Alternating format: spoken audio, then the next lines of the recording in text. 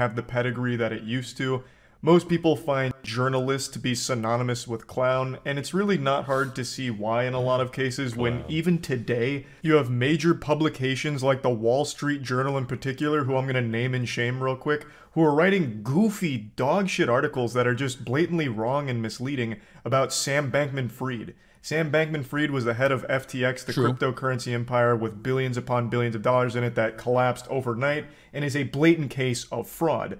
But for some reason, Wall Street Journal and other publications, but Wall Street Journal in particular has been playing this game of hide Sam's cock in their mouth, and they've been writing articles, like, refusing to admit... He has such a way with words, you know? That's very eloquent. That it was fraud, and making all kinds of weird excuses for it, like, oh, the reason FTX failed was actually because supporters lost confidence in Sam Bankman-Fried, or Sam Bankman-Fried was the world's most generous billionaire who had plans to save the world, and now he can't since his empire collapsed. We should have trusted him more. But it's like wild. It is wild because, like, it's a big egg on your face moment. So I feel like they just have to double down. Yeah, 100%. Because they were like, oh no, like we got. But actually, we didn't. It's the market confidence, even though it like literally wasn't. He was just fraudulent. Like it was fraud. He was doing fraud.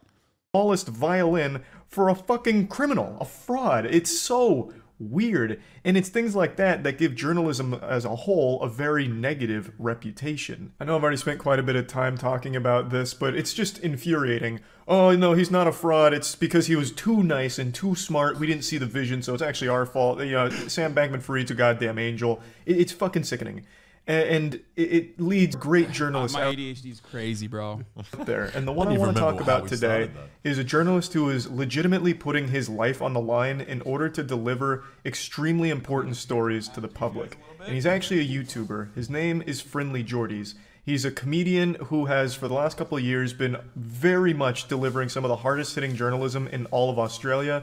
And the price he's paid for this is a huge one. He's been threatened more times than Bugs Bunny by Elmer Fudd. He is constantly getting threats from powerful people. He's been sued. Even very recently, he was involved in a defamation case that resulted in Google, YouTube, having to pay $715,000 over this defamation case. He was labeled racist or abusive for a series of videos he made talking about a person in power. He's done so many stories about corruption at even the highest level, and most recently, the scariest thing has happened to him. His life was put in jeopardy.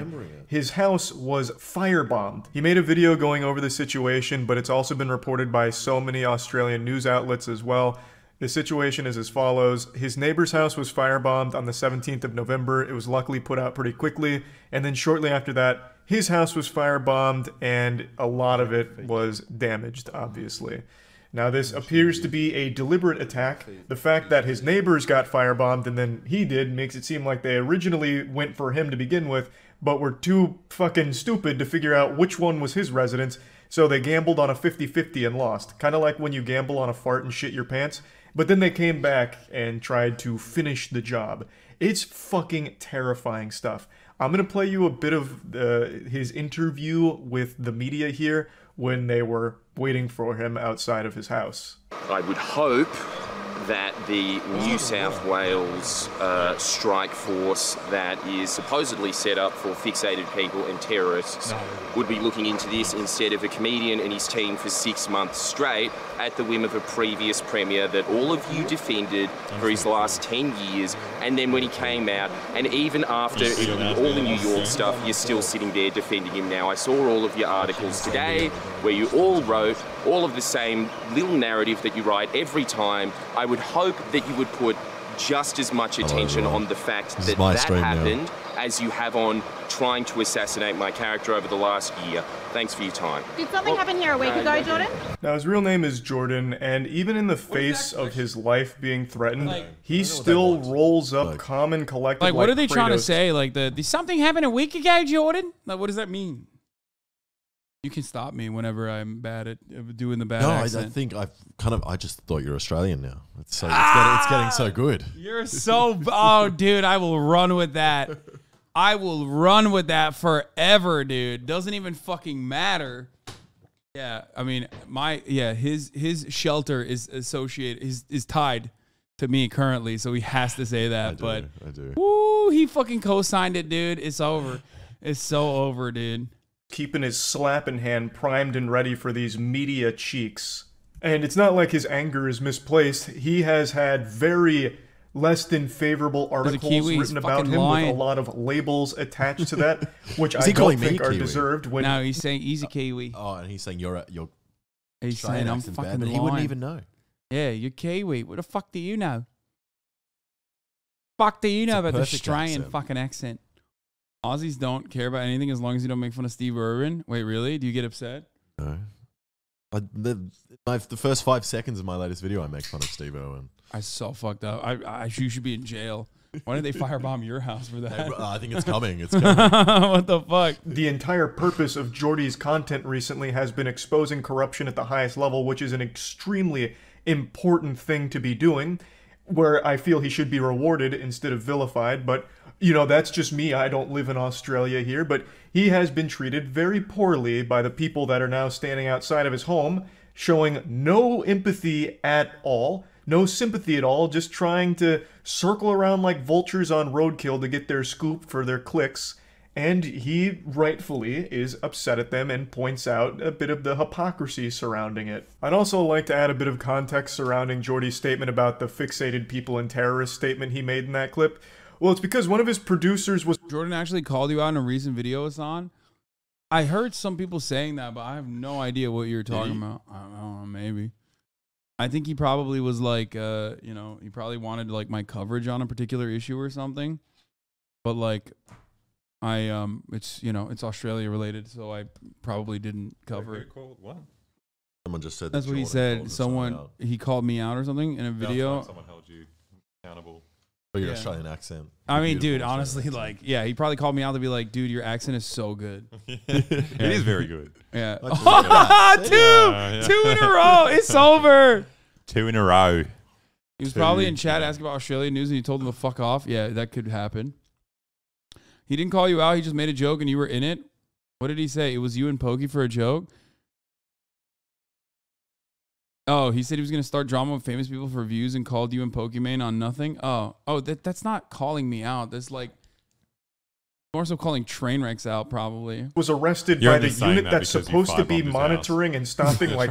yeah, guess what, bitch? You didn't call me out. Yeah, you fucking call me out, dude. Oh, yeah, exactly. That's what I fucking thought. Terrorists, I guess. It's the fixated persons unit. His producer was arrested. It is really for fucked up what happened to him, though. What a remarkable joke. Yeah. It would almost be laughable insane. if it wasn't so goddamn scary. He was arrested for stalking and intimidating when doing their reporting on the person that they were talking about by the goddamn department. The thing is, like, I didn't think Australia was that metal. No, it's weird. Like, it is weird. I thought they were, like, kind of pussies about stuff like this. Yeah. Like, that seems like America shit. Like, that happens in America. I'm like, yeah, of course. Does like, that even happen in America, though? Like, yes. Well, like terrorism police just chasing down a random but YouTuber. This was so strange, though, because the producer, Christo, he wasn't even attempting to do a piece on the premiere. Oh, he was giving him... He actually just walked past him, and he went and he spoke to him, and then later, they arrested him for that. Yeah, It's just next level, like. Does that happen? I mean, it happens at like a higher level. I think they do that regularly for. I mean, Edward Snowden's a good example of this. You know what I mean? Like they do it if you like really. I mean, Chelsea Manning, who is a community member, is another prominent example of this, right? Like they will fucking torture you in jail if you actually whistleblow and like leak documents and stuff that they consider to be really bad. But as far as like lower level corruption stuff, oftentimes like I don't know. I mean, yeah, Steven Donziger, famous example. The Amazon guy? No, Chevron. No, that's Rainforest. Chris Smalls. Yeah, he's the rainforest guy. Yeah, that's what I meant. That Amazon. He was literally indefinitely like jailed in his home for fucking straight up successfully suing a major oil company by American courts. So I think that's how they do it. There is examples of this. But as far as like firebombing, I think that, I mean, that happened to like Amaranth. Like it even happens to like lower, like non-political people. You know what I mean? Right, right. Yeah. That's supposed to be about like, you know, threats, like terrorist threats. Like, holy shit. Yeah, that is that is mind blowing. So Jordy's really does have every right to, of course, be a crime or a crazy fan. Yeah. But considering how many people he's done, Or if it's is that public? Yes, dude. You don't remember when someone fucking threw a Molotov cocktail into her trash or something? You guys don't remember that? Yes, someone did that. She tweeted about it. Upset. And obviously after his house being firebombed like this, it's a fucking terrifying situation. He does very deep reporting. He exposes a lot of corruption, and I feel like he's probably one of the hardest hitting journalists Australia has at the moment that I'm aware of. He's celebrated by a lot of Australians. Yo, get fucking wrecked, dude. We don't really do journalism. It's all right. Charlie's like, who a megalol? What? Boy? Sounds like Boy. What? Don't even know what that is. And the other guys just making fucking Blade fans, ceiling fans and shit. Clearly not reputable. Clearly a journalist. Yeah, you know? Clearly not reputable sources of information. As well for all of his reporting. He just basically now his life is in danger, and it's hard to say who's responsible for the attack. He mentions in the same clip that because he's been doing reporting on, you know, a lot of corruption at a very high level, it's hard to say who actually may have carried out the attack. Obviously, we've done some extremely dangerous reporting over the last year, I suppose, of a bunch of extremely powerful people and corporations. There is many people that would want to do that. I obviously can't say who I suspect it is, but I do have like a short list in my head of who I think would have done it. What a fucking horrifying situation for anyone to be in, and yet somehow Jordy's maintains a very composed demeanor. He continues joking throughout the rest of the video, even joking about the situation, and somehow staying, like, calm and collected, which is fucking baffling. The man is just built different. He's got tungsten throughout his body. It's fucking wild. Now, it doesn't matter how you feel about political opinions or whatever. I think everyone should be able to agree that his house being firebombed is outrageous. That's a huge problem, and it should result in a very thorough investigation that leads to people being arrested for this act. I think everyone should agree with that. But yeah, I want to mention that Jordy's also does have a Patreon if you want to directly support his content beyond just watching the videos. I'll go ahead and link that in the description below. And yeah, I think this is just terrible that it happened, and hoping for his safety in the future, and hoping... I don't know if he's a fucking massive Jordan Peterson fan, chat, but like, I don't care, okay? Like, I don't know why you're so caught up on that. Like, I don't know. I don't care. His house got fucking firebombed.